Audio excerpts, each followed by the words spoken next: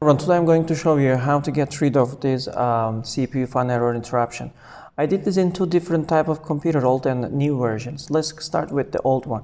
When you turn on the computer, you see that CPU fan error interruption. It's annoying, and you may press F1 to resume it, or you may go to BIOS settings to fix this for good. You're gonna press some keys to go to your BIOS settings. You may see in the description, and then when you go to the BIOS settings, we're gonna go to power option and hardware monitor, and then we will just ignore CPU temperature and CPU fan speed together, and then we're gonna press F10 to save all the changes. And when it boots one more time, you will see that it will come without interruption, so we won't see this another time.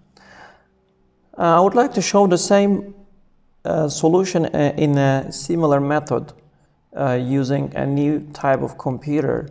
So we need to also use the boot key to go to its BIOS settings. Now we're gonna see that, and from here we will go to PC health status, and from there we have to find the similar thing, CPU warning temperature. So as you see, the new version comes with the different options, 60, 70, 90 Celsius. So it means if it gets more than this, it's gonna give warning, but I'm gonna disable this. And I'm gonna disable also this other three things, fan fail, warning, and other things.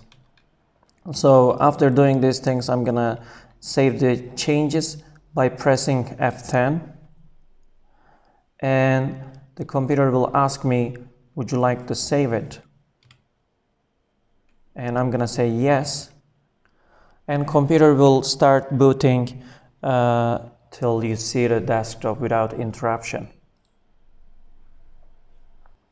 If the problem goes on like this, the fan has the problem, blocks something. You need to use some pressure air on that to fix the problem, or replace another CPU fan. Okay, I hope it was useful for your computer health, and I appreciate your watching. See you in another tutorial. Bye bye.